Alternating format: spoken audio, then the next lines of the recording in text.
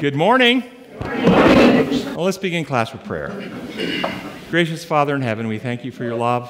We thank you for your truth. We thank you for your watch care. Dear Heavenly Father, we ask that your Spirit will be with us now to guide us in our discussions, to transform our hearts, to renew us in your love, and to give us your wisdom. We pray in your holy name. Amen. Amen.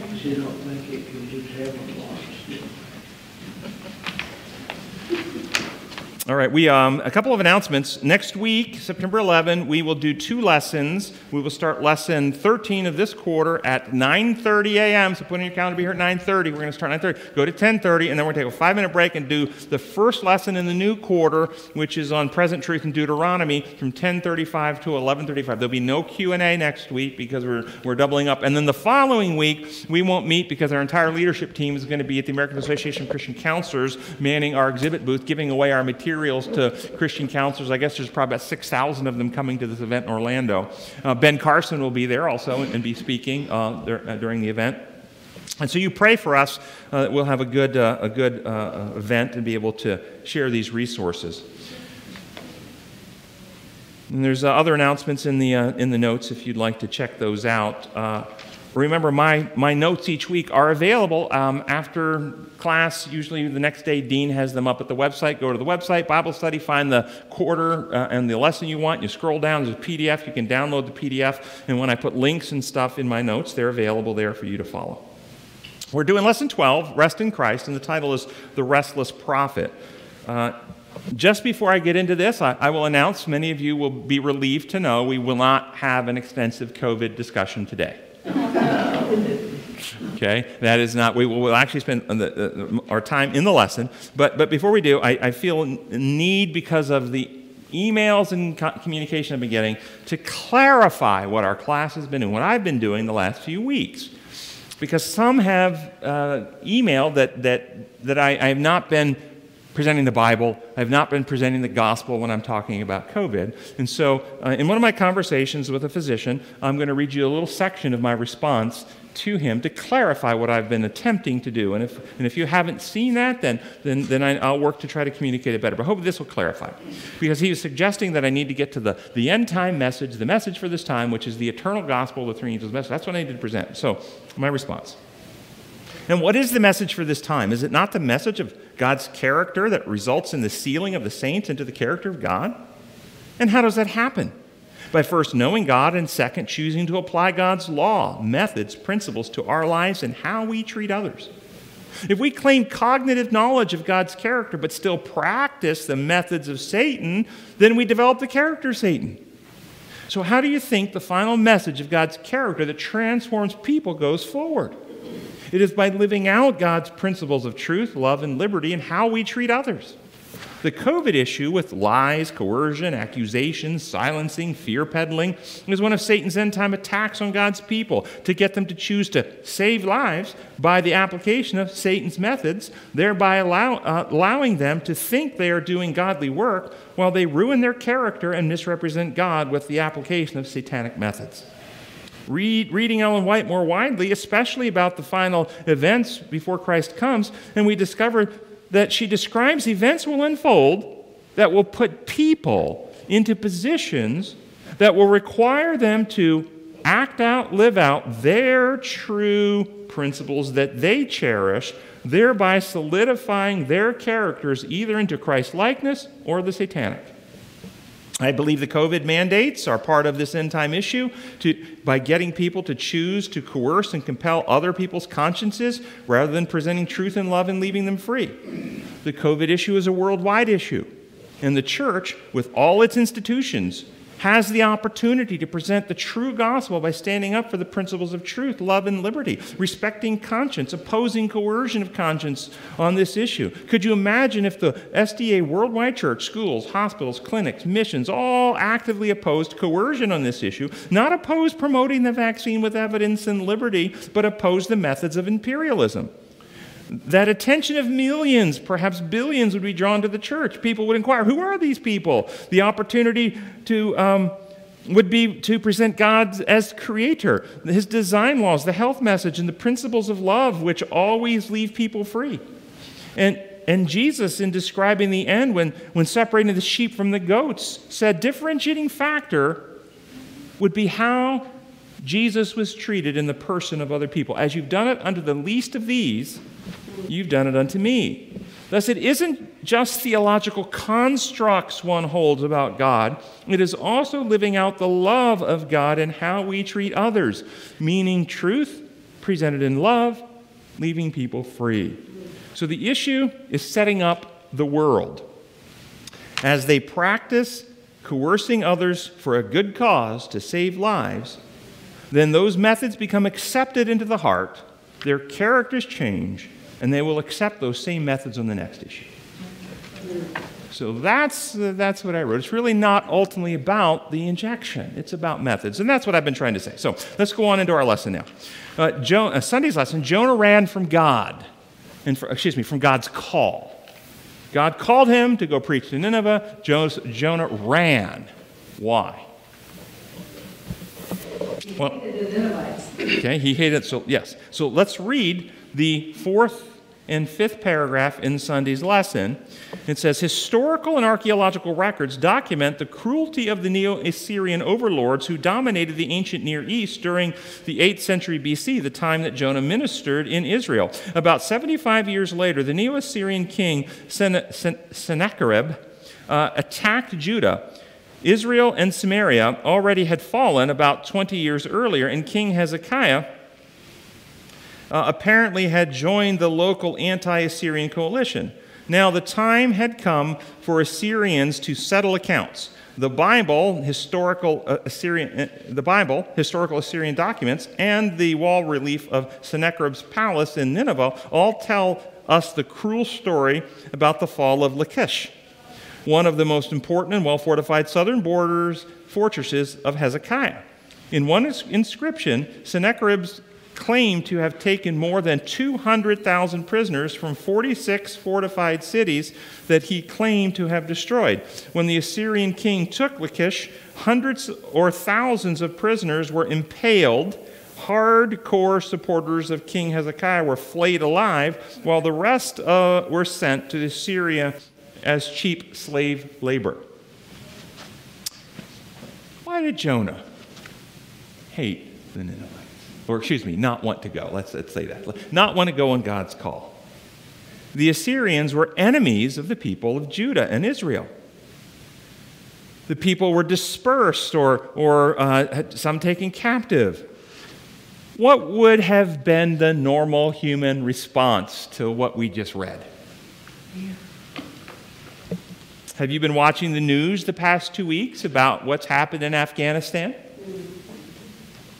Bombings, shootings, reports that the ISIS-K and the Taliban, which normally don't get along, have put aside their differences and joined together for a common purpose at this point in time. And that purpose is to kill all the infidels still in Afghanistan, which means all the Christians.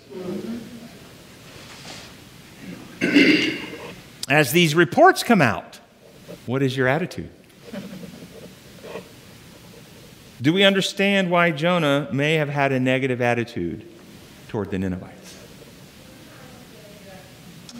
What do we learn from Jonah's experience that is important for us today at this time in Earth's history? What did God want from Jonah? Did God want Jonah to hate the Ninevites or to love them? What did he want for Jonah? Did he want him to hate them or to love them? To love them. That's a little nauseating to think about, isn't it? People who flayed your loved ones, impaled your loved ones.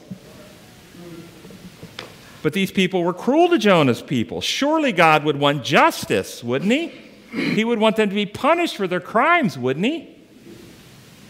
Surely Jonah was right to run away from God until God became righteous enough to recognize reparations were in order. Shouldn't he? I mean, these are terrible wrongs. Slavery, impaling, flaying. Or was there something wrong with Jonah? That Jonah didn't want to take the message of repentance to Nineveh. To the point where he would rather die than go. to the point he'd rather die. Something wrong with Jonah. Could it be that Jonah didn't fully understand reality? That Jonah didn't comprehend the sin problem in its right setting? That Jonah was seeing things through the human, worldly law lens and not through God's perspective? What does sin do to sinners? What does sin do to sinners? What happens to the person who is cruel to another person? What happens to them? Imagine what would happen to you if you were flaying somebody alive.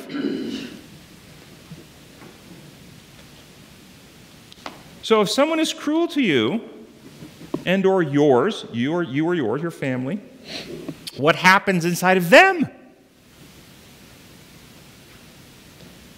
From God's perspective, if you are in a saving relationship with Jesus Christ and someone treats you badly, what does God want from you in that situation? Reaction of love. Does God want us to be useful in some way for His cause to somehow present a saving message to the very one who's mistreating us? That's what Jesus did. Is that what we want if someone mistreats us? No. So if you're gay and you've been denied services, you've been mocked, you've been belittled, you've been beaten up, what is your natural desire toward those who have mistreated you? And what would God have your attitude and actions be towards those who've mistreated you? If you're black and you've been falsely arrested, accused, denied work, mistreated, discriminated against, what is your natural desire towards those who have mistreated you? And what would God have your attitude and actions be towards those who've mistreated you?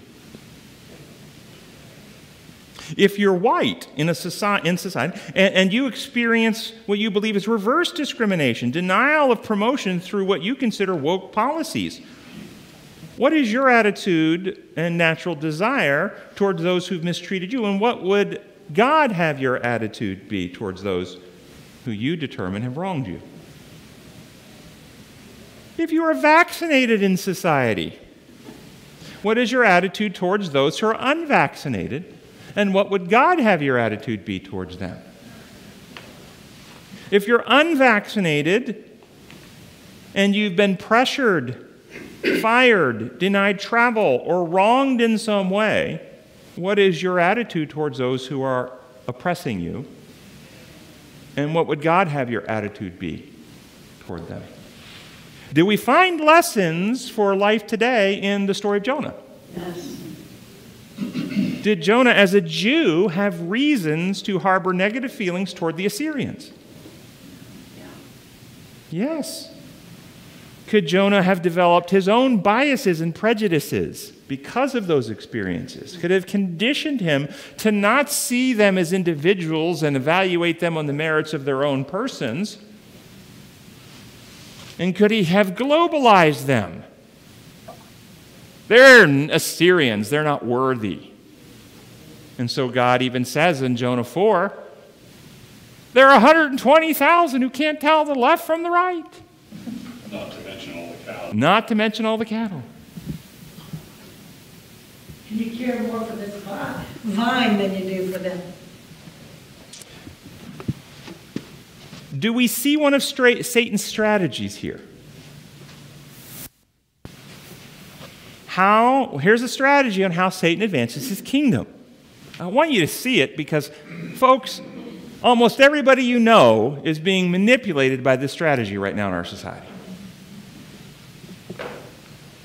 One of Satan's strategies is by inspiring people who are vulnerable to his inspiration to do real injustice to somebody else, to wrong somebody. And then to have those who have been wronged respond with hostility, anger, and a desire for retaliation, or perhaps in modern society we would call that the pursuit of justice by getting hold of authority to make them pay for the injustice that they've done. And it's back and forth, back and forth. What's the solution?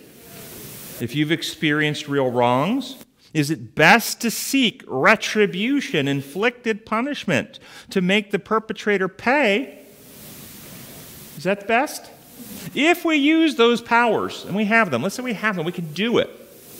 Will that result in the highest level of peace, love, joy, and friendship?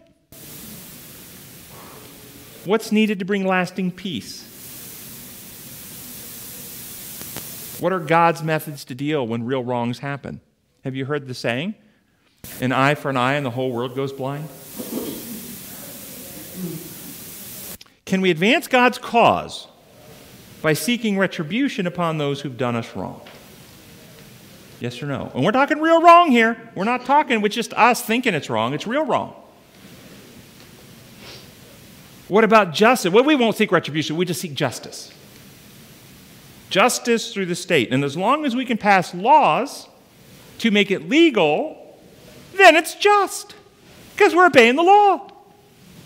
So if we can just get Congress to declare war, we can send our soldiers to a country to invade them and destroy them under a just war. And that will be godly because it's just. It's a just war. Can we advance God's cause by using these methods? One person felt it was no. No. Okay, two. We got two. No. Do you see how the whole world right now is being drawn into this battle between this or that to pursue making it right through some mandate to control what somebody else does, to punish them if they don't do it, to coerce them, to manipulate them?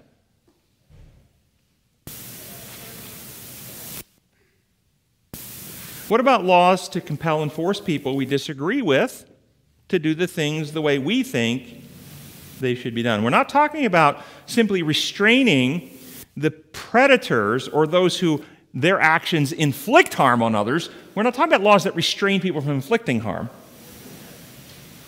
We're talking about forcing people to live the way you want them to live by threat of punishment. So, for instance, Jim Crow laws restricted blacks and allowed discrimination based in law and the enforcement of government. These laws coerced and compelled blacks to behave in certain ways that whites in society found acceptable. These laws were wrong, and righteousness required they be repealed and removed. Yes or no? Yes. What about laws that prevent same-sex couples from having the same civil liberties and legal privileges in society as married heterosexual couples?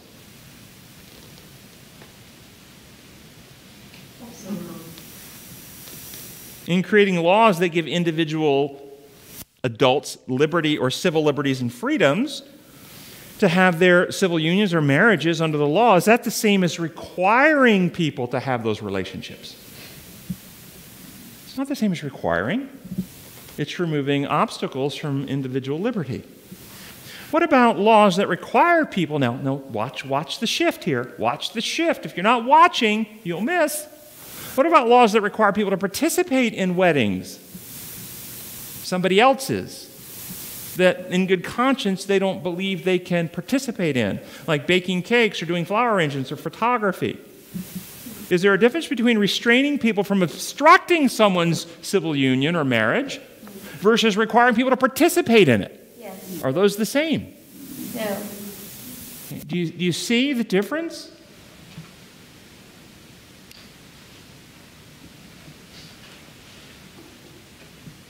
What about laws that obstruct the government and others from interfering with your religious practice? In other words, we have laws on religious freedom.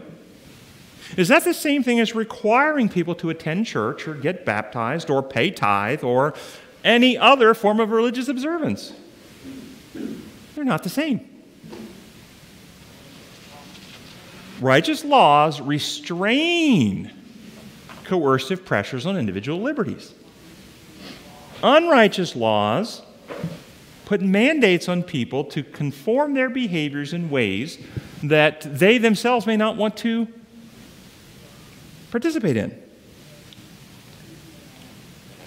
Whenever governments cross the line to advance morality by forcing consciences of others, they abuse their power and advance Satan's kingdom.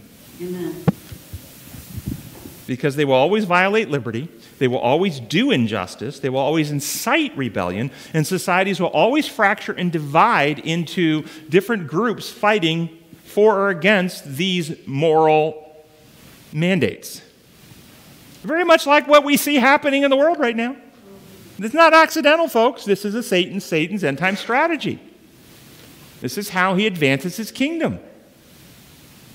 It doesn't matter whether the actual issue is right in its own facts. If you use these methods, you're wrong. For instance, we would all in here believe that today is the biblical Sabbath. We would all believe that based on the Bible evidence, right? But it would be wrong to advance that through legislation and require that others observe it. Even if it's right in its merits, it's wrong to use the method.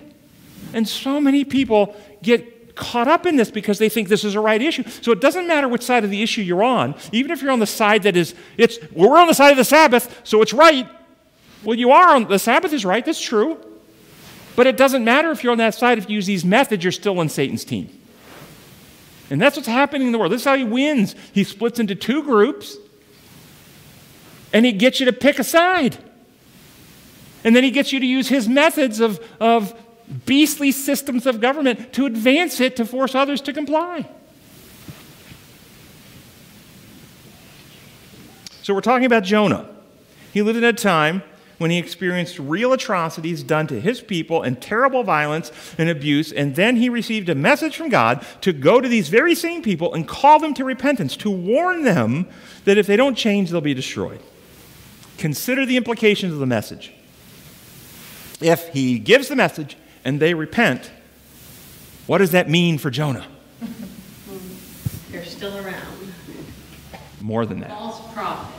That's what he feels like. Perhaps that could be a spin put on it. Traitor, maybe. Maybe he's okay. All right. I think you're correct that he had some of those concerns. But that's not the ultimate concern for Jonah. Might have been his, right there, temporal concern. I'm thinking more eternal.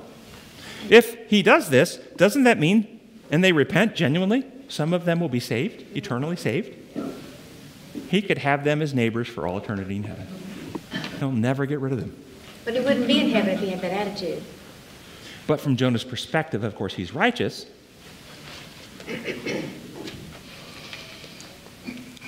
Consider our situation. Someone has done real wrong to you or your people.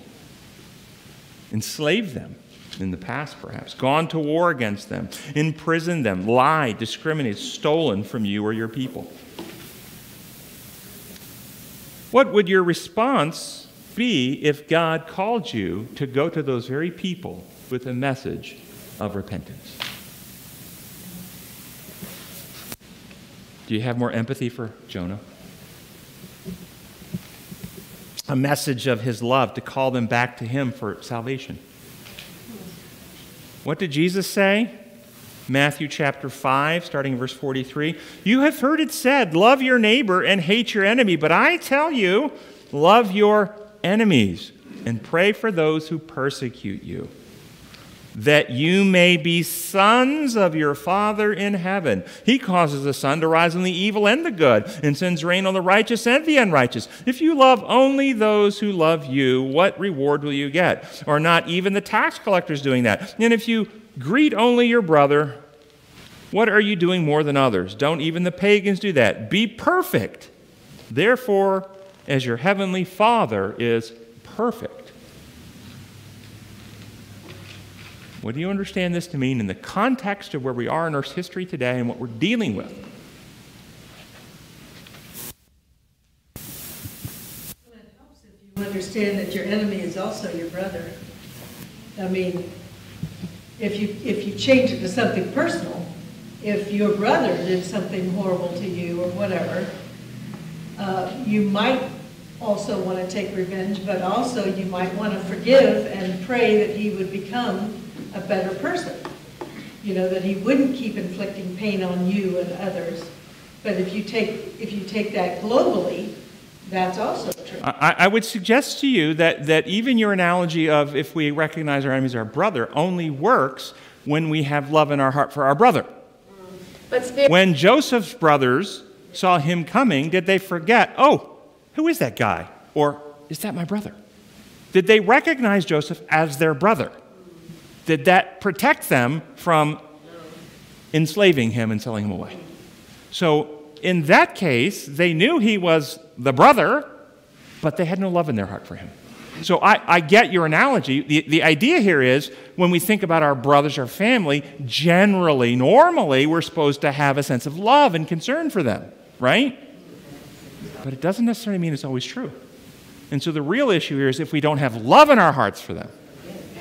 And I like your analogy because I think when we do think about the people that we love and remember, okay, this, but for the grace of God, this could be my son, daughter, brother, sister.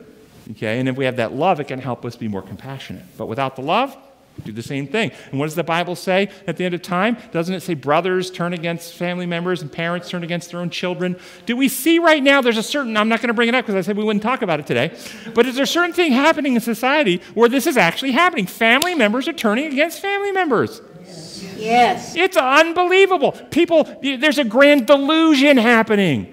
Satan, the grand liar, is filling people's minds with such fear that they're willing to turn against their own family members over something as inconsequential as this thing. And it's inconsequential in reality. It's inconsequential.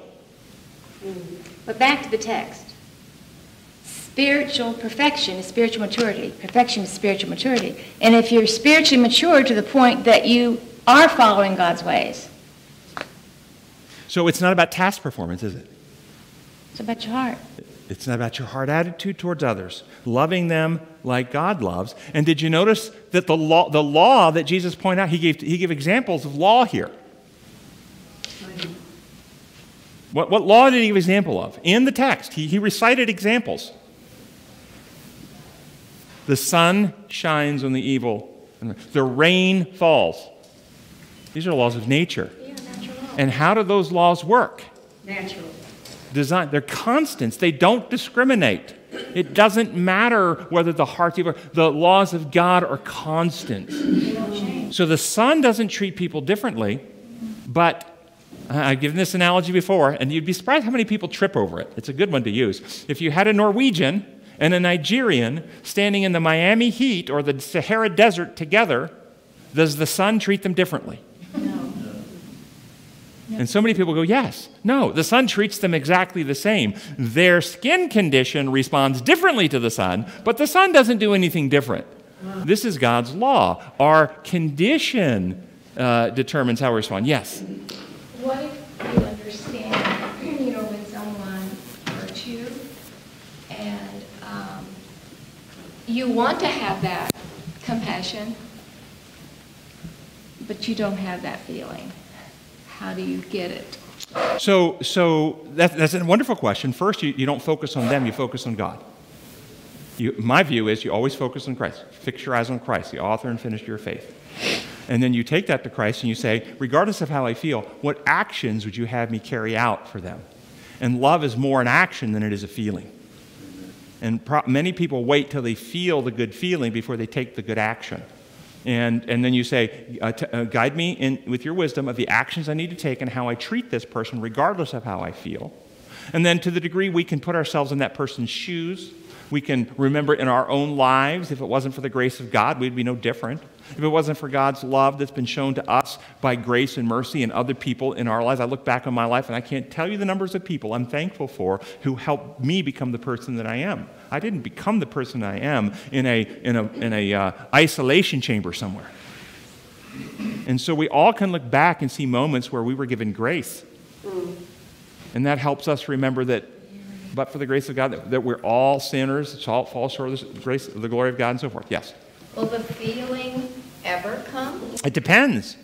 Typically, yes, the feelings change when the actions change, but not necessarily. The feelings might be quite righteous or right to the circumstance. For instance, when Jesus is being crucified, beaten, and spit upon, and so forth, he had love for those people but I bet you it didn't feel good that weekend. And as long as that treatment persisted, I don't think Jesus was ever going to say, you know what, I do love them, and this is so much fun, I hope we can do it again next weekend. No, this was not fun. It didn't feel good. It was awful. Love was not how it felt. Love was what he did in the face of how it felt. He subdued his feelings in favor of correct judgment guided by reason and conscience. And in fact, there are... Humans can lie to us. That's exactly right. In fact, there's many stories of people other than Jesus in history who took actions of love that felt awful.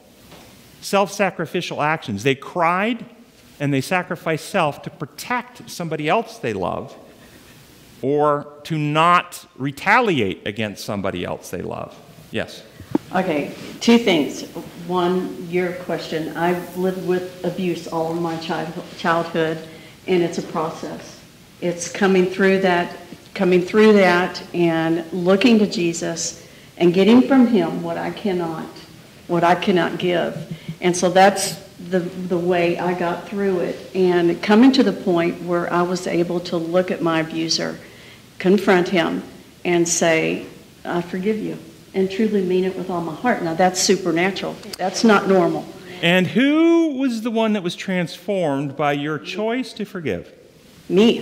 That's I was right. transformed. So, finish your point. Okay, and that was the point for that. I've lived it. I've been through it. And I know that it's possible that you can, in your heart, because God changes you, you can in your heart truly forgive somebody and feel sorry for them and pray for them.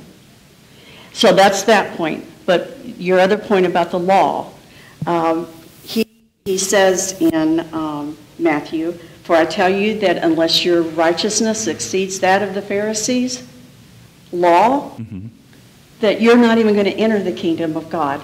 So you're talking about specifically two laws, and the ones that they were living by.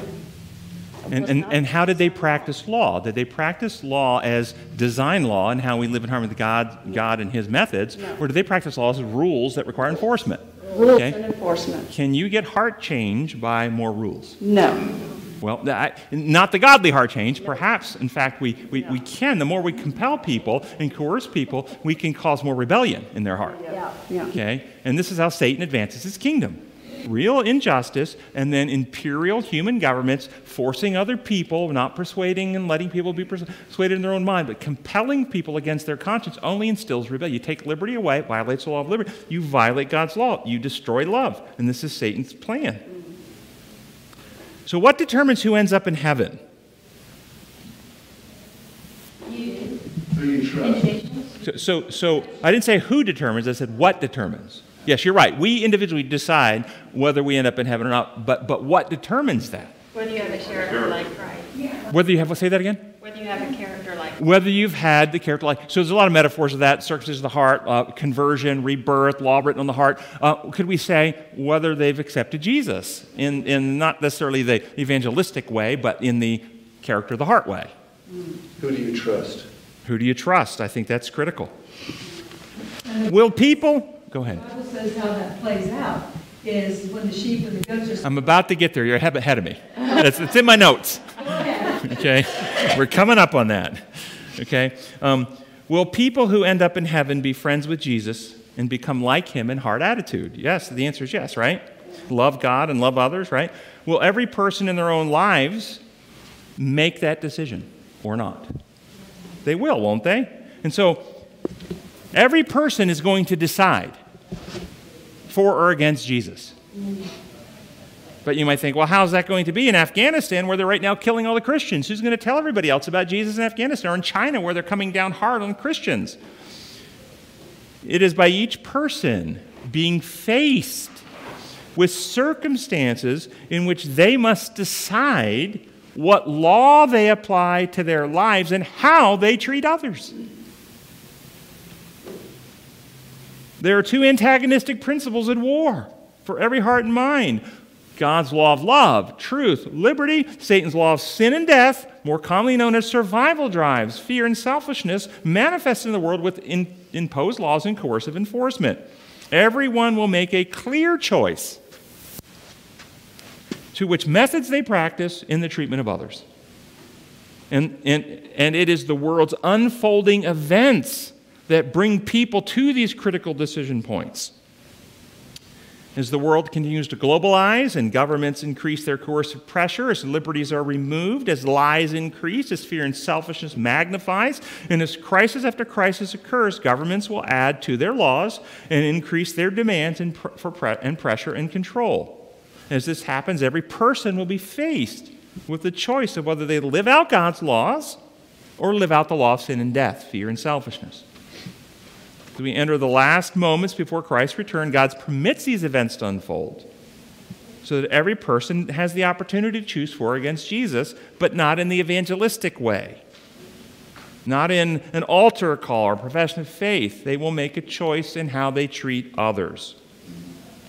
Will we love others more than self, therefore present the truth in love, leave them free, sacrifice our resources to help free and benefit and protect others? Or will we love self most by withholding truth for fear of rejection, by retaliation, by withholding truth for fear of arrest, by participating with those who would arrest or censure or silence other people for speaking the truth, by using those same governmental mandates to silence those who speak words that we don't like? And one more thing. One thing I had to do is make a choice. I came to a point in my life, when I hit a bottom, I had to make a choice to forgive. And instead of holding on to all of that garbage on the inside, I had to make that choice. And then once you make that choice, I don't have the power to carry through that. But I made the choice, I give it to you, God, and then spend time with him. And then he did the work in me to be able to do that. So Jesus said, when the Son of Man comes in his glory and all his angels with him, he will sit on his throne in heavenly glory. All the nations will be gathered before him, and he'll separate the people as one from another, as a shepherd separates his sheep from the goats. He will put the sheep on his right and the goats on his left. And the king will say to those on the right, come to me, all you who kept my seventh-day Sabbath, and were baptized in water, and ate a vegetarian diet. All you who were vaccinated or unvaccinated. No, this is not going to be the deal. He's going to say, Lord, he said, come to me, you blessed of my Father, inherit the kingdom prepared for you from the foundation of the world. For I was hungry and you gave me food. I was thirsty and you gave me drink. I was a stranger and you took me in. I was naked and you clothed me. I was sick and you visited me. I was in prison and you came to me. Then the righteous will answer him, saying, Lord, when did we see you hungry and feed you, and thirsty and give you drink? When did we see as a stranger and take you in, naked and clothe you? When did we see you sick or in prison and come to you? And the king will answer and say to them, assuredly I say unto you, as you've done it unto one of the least of these, my brethren, you've done it unto me. Then he will look to those on his left. Depart from me, ye cursed, into everlasting fire prepared for the devil and his angels. For I was hungry, and you gave me no food. I was thirsty, and you gave me no drink. I was stranger, and you did not take me in. I was naked, and you did not clothe me. Sick and in prison, and you did not visit me. They will say, Lord, when did we see you hungry and thirsty and a stranger and naked and not visit you? Assuredly I say, inasmuch as you've done it unto one of the least of these, you did not do it. As long as you did not do it to the least of these, you did not do it unto me. Every single person is going to decide, they're going to choose which law is written in their heart, what character they form by how they treat others. As events unfold, we will be placed in situations with more threats, more anxieties, more fears, and we will be tempted to retaliate and to use force, to kill or be killed, to protect self, to turn somebody in, to report somebody, to deny somebody services, even health care services. Do you know people are being denied health care services right now for their political views in America? If the reports in the news are true, and they're not always true, maybe it's not true, but evidently it was a letter sent by the health care agency, so it's evidently in writing.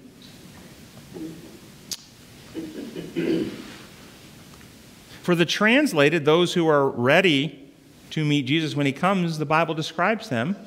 These are they who did not love their life so much as to shrink from death. These are not suicidal folks. These are not people who don't love life. These people love life. But they're not afraid of death such that it will compromise their loyalty to God and break away from His principles and how they live. They're not going to break God's designs in how they live simply to save their life. But they have no desire to die. This love is not a power we can conjure. It is not a force of will. This power is the power of love transforming the soul. It is the power of God to cast out all fear. It is the power of Jesus living in the heart.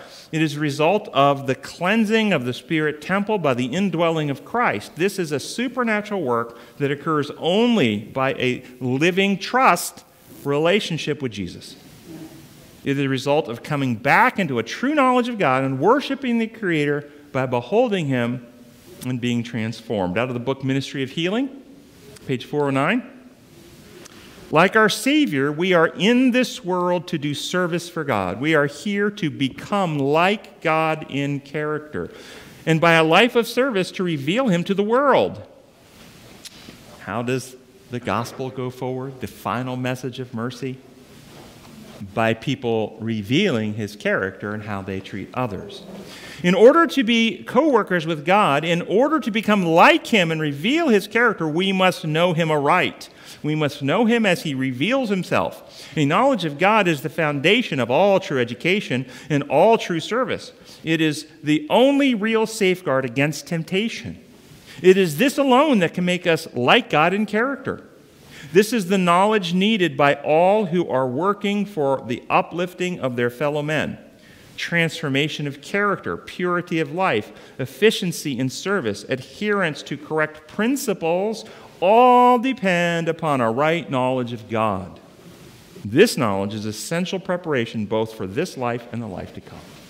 And then the author goes on to describe that right knowledge of God is found in Jesus. If you've seen me, Jesus said, you've seen the Father.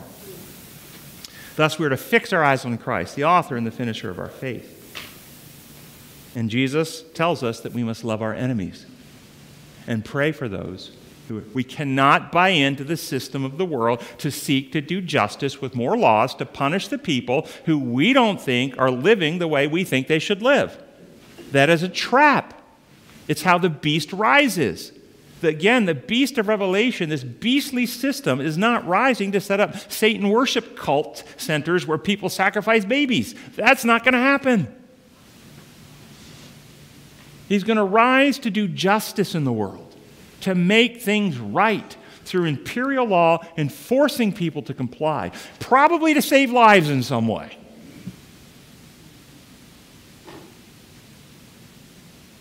We must stop advancing or attempting to advance God's government through human governments. What does this look like? Christian de Chergay was a French Catholic monk and Trappist prior of a monastery in Algeria. And with the rise of radical Islam in 1993, he knew his life was in danger, but instead of leaving, this priest chose to stay and continue witnessing the gospel of Jesus Christ. On May 24, 1996, Father Chergay was beheaded by Muslim radicals. Anticipating his death, he left a testament to be given to his family, and in part, this is what he wrote before he was beheaded. If it should happen that one day, and it could be today, that I become a victim of the terrorism which now seems ready to encompass all the foreigners living in Algeria, I would like my community, my church, my family, to remember that my life was given to God and to this country. I ask them to accept that the one master of all life was not a stranger to this brutal departure. I ask them to pray for me, for how could I be found worthy of such an offering? I ask them to be able to associate such a death with the many other deaths that were just as violent but forgotten through indifference and anonymity. My life has no more value than any other, nor any less value. In any case, it has not the innocence of childhood.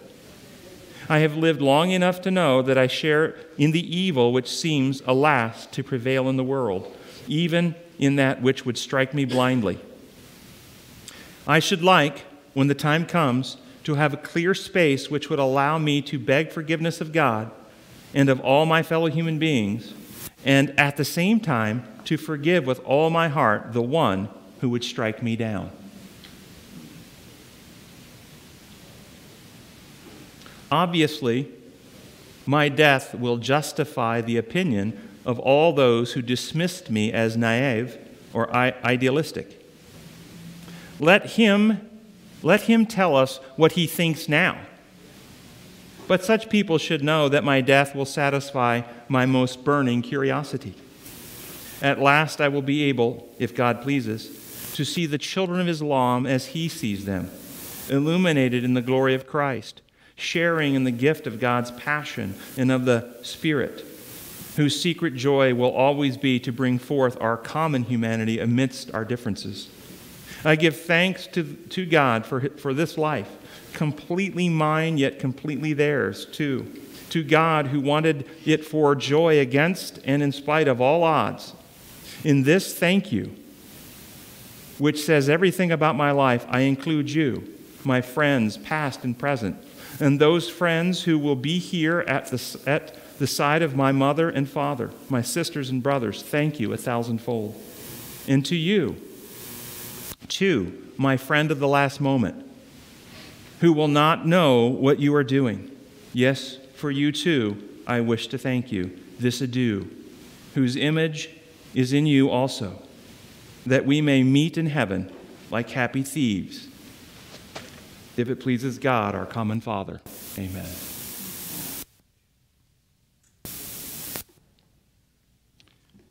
I want this kind of love, but I know it's not natural to my heart.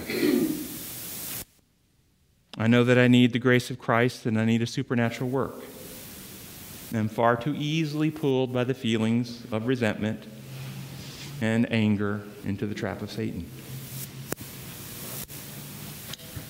I want us all to see Jesus more clearly, to focus upon him, to know his love and be transformed so that when the trials come, and I think they're coming, when the threats come and the enemy's attack, the love of God will overflow us and extinguish the fear.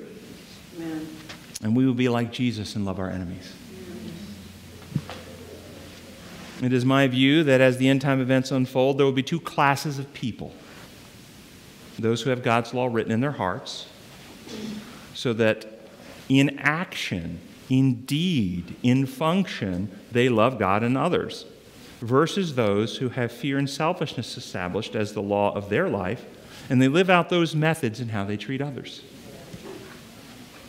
We will be faced with a choice. Do we love our enemies, pray for those who spitefully use us, or do we harbor hate, resentment, bitterness, and seek to use power, including legal power of the state, to punish and force others to comply with what we think is right? Every person will decide. God help us, because I know I cannot love my enemies in my own strength. Amen. I want to. My head recognizes the necessity, but it's not in me and my strength to do it. It requires the Spirit of God to place that love in my heart. And it says in Romans 5:5, if we trust him, he pours his love into our hearts. It is through our daily practices, preparing ourselves through worship and time with Jesus, that we develop the trust, the faith, the relationship with God, so that when faced with such circumstances, we're capable of receiving that power when we need it. But if we don't prepare in our daily lives and our daily journeys, then we won't be capable of receiving the love even when it's poured out.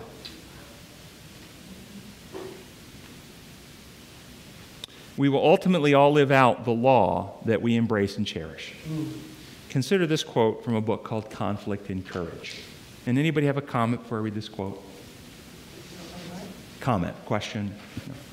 This is from Conflict and Courage, page 371. Each actor in history stands in his lot and place, for God's great work after his own plan will be carried out by men who have prepared themselves to fill positions for good or evil. In opposition to righteousness, men become instruments of unrighteousness, but they are not forced to take this course of action. They need not become instruments of unrighteousness any more than Cain needed to. Men of all character, righteous and unrighteous, will stand in their several positions in God's plan. With the characters they have formed, they will act their part in the fulfillment of history. In a crisis, just at the right moment, they will stand in the places they have prepared themselves to fill. Believers and unbelievers will fall into line as witness to confirm truth that they themselves do not comprehend. All will cooperate in accomplishing the purposes of God, just as did Annas, Caiaphas, Pilate, and Herod. In putting Christ to death, the priests thought they were carrying out their own purposes, but unconsciously and unintentionally they were fulfilling the purpose of God.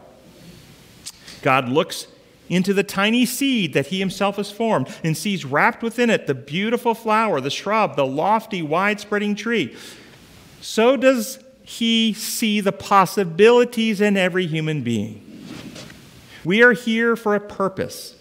God has given us his plan for our life, and he desires for us to reach the highest standard of development. He desires the youth to cultivate every power of their being and to bring every faculty into active exercise. Law of exertion. Let them look to Christ as the pattern from which they are to be fashioned. Law of worship. The holy ambition that he revealed in his life, they are to cherish. An ambition to make the world better for having lived in it. Law of love. This is the work to which they are called. You want now to so relate yourself to society and to life that you may answer the purpose of God in your creation. We are preparing now, day by day, focusing and spending time with Christ, unplugging from the world. Stop being propagandized by the world's methods of right and wrong. All the kingdoms of the world are Satan's. We cannot advance God's kingdom by practicing his methods. Yes? So put some words to this concept of being that loving person representing God when you get so many people pressuring you that you're not loving because you aren't doing the vaccine? Yes. How do you respond in a way that shows that concept? So love never compels, and love never forces. Love can never be compelled or forced. So when they say that to you, you would say you're a lover of the truth. And if they have compelling truth, evidence that is persuasive, you absolutely want to do what's most healthy in harmony with God's will for your life. So persuade me with the evidence. And what happens when you do that, what happens is the people who hold the other position get more agitated and more angry because the evidence they have is not persuasive. It's not persuasive at all. In fact, the more evidence that comes out, the more it shows that their view is a corrupt and organized corruption. It's an organized corruption. And there's a grand scheme behind it. For instance, over 200 studies out in peer-reviewed journals show that if somebody gets the active infection and you treat them with early home treatment protocols, you reduce hospitalizations, death by 86%. Over 200 published journal articles show this. 86% reduction in hospitalization and death. But what's the official, still, as far as I know, if it's changed very, very recently, but the official recommendation out of the government is if somebody gets diagnosed, you send them home with no treatment. A doctor in Chattanooga was fired yesterday, from what I understand. I got a text this morning, because he prescribed an early treatment from one of the 15. There was 15 studies on this particular treatment that showed early treatment actually reduced hospitalizations 86%. So he prescribed that treatment, and that treatment itself has It's one of the treatments used, approved, what's the National Institute, no, the World Health Organization's essential medications. It's been around for, 30, 40 years or so. Not one death ever attributed in the world to this medication. It's extremely safe. So at the worst, you're not causing any harm. You're not injuring. You're just not helping.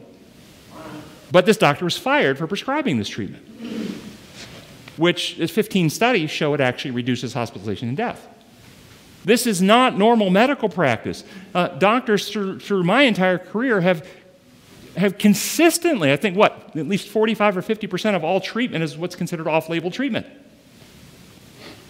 As long as there's evidence, it's rational, it's reasonable, it's not going to cause harm, it's likelihood, there's some basis for its success, doctors are given liberty. What's going on in our society today?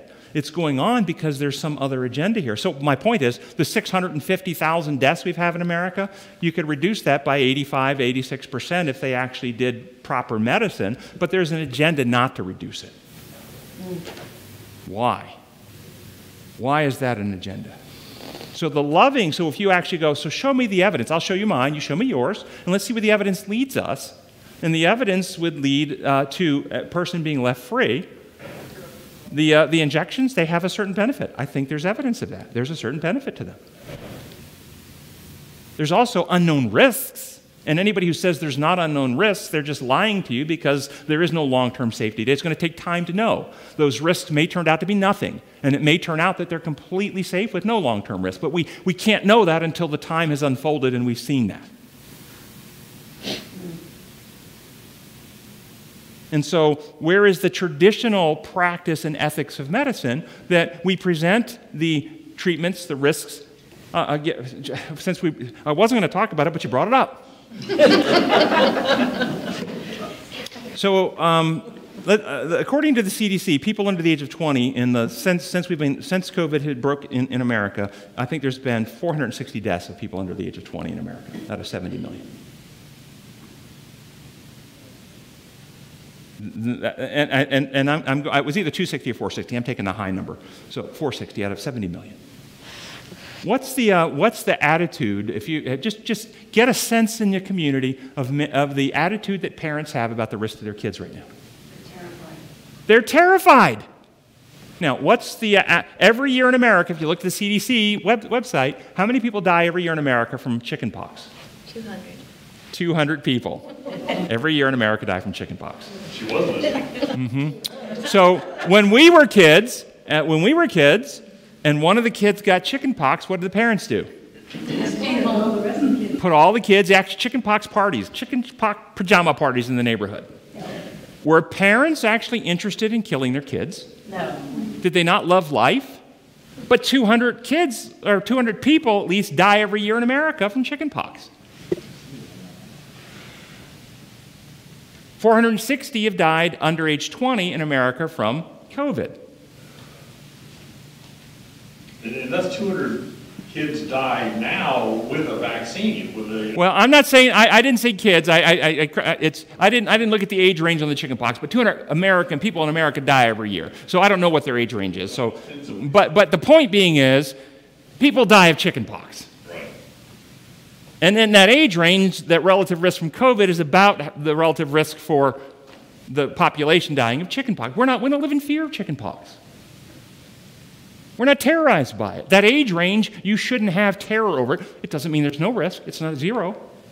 But it's so small, the nation, the society should not be held captive by fear. Parents shouldn't be held in fear of this for their kids. It's ridiculous. But they are. Why? And this is not love. Love doesn't do this. Love doesn't misrepresent things, and there's constant misrepresentation. Another doctor in the community was told that if he doesn't take down he's got a not-for-profit ministry, and the not-for-profit ministry put up information from published peer-reviewed journals on his not-for-profit ministry site about early home treatments, and he was told by his employer, because he's an employed physician, that if he doesn't shut down his not-for-profit ministry website, they're going to fire him.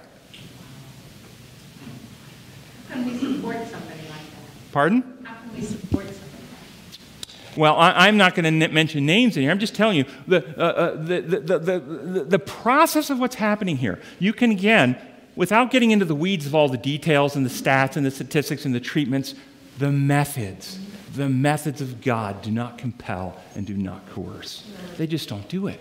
They don't lie. They don't misrepresent. They're lovers of truth. And in any branch of medicine, throughout my entire career, it's an unfolding thing. A treatment comes out, a diagnosis, a new discovery, and we think it means this, and later we find out it means that, or this doesn't work as well as we thought it did, and it's got the. But the lovers of truth are constantly open to have their current understanding of this intervention or that treatment updated with new evidence and truth. That is not happening here. There's not honest, open, free exchange of information on this. That should raise a red flag, and it's coming from one side. It's one side that uses methods that are contrary to historic medical ethics and contrary to God's kingdom of love. So love functions in a certain way. It's always truthful. It's always open to be corrected. It's always open for more information and facts. It never coerces and never compels. So those who want you to love, you ask them, are you going to use the methods of love? Or are you going to side with those because you're afraid and you're going to use love as a tool to manipulate me to do something that I'm not persuaded and just out of, it's like the kid who says, well, Mom, if you love me, you'd let me go to this party. No, it's because I love you, I won't. And even at the end of the day, loving others is subordinate to loving God. And the Bible tells us that we are to present our bodies to God as a living sacrifice, which is an act of spiritual worship. And if your conscience, you're convicted that you must conduct your body in such a way to honor God, it comes before actually what other people would have you do for that. You remember a similar principle with Daniel and his 3 friends. When the guy tried to talk them into it, he wasn't trying to talk them into it to hurt. He didn't want them to actually get in trouble with the king. He was actually, if you know what, just go along. We don't want you to get chastised. Just eat the food. Go along. Why cause stress? Why bring attention to yourself? But Daniel wanted to honor God with his body. Gracious Father in heaven, we thank you for your love. Give us discernment and wisdom in each of our circumstances, and there's so many, and so many are under pressure, Lord. We've had emails this week requesting special prayer for people who are finding themselves in job circumstances where they're being pressured to take actions that they're not convinced is in their best interest, nor in the way that they can honor you with their lives. We ask that you will provide them the wisdom they need, the discernment they need, the actions that they need to take in their circumstances. They will conduct themselves with grace and with love towards those who are seeking to pressure rather than seeking to win. We ask also you open opportunities of escape. And if it's your will that some of these individuals find themselves before tribunals or various committees or courts, give them the words to speak and the courage to stand on principle to advance your kingdom at this time, because every person on the earth is being faced with circumstances and situations about what law they will apply to their lives. And we want your kingdom to be advanced. And we ask for your mercy, for your blessings, and for your empowerment in our own lives, that we can love as you love, Lord. We pray in your holy name. Amen. Amen. And we are going to have a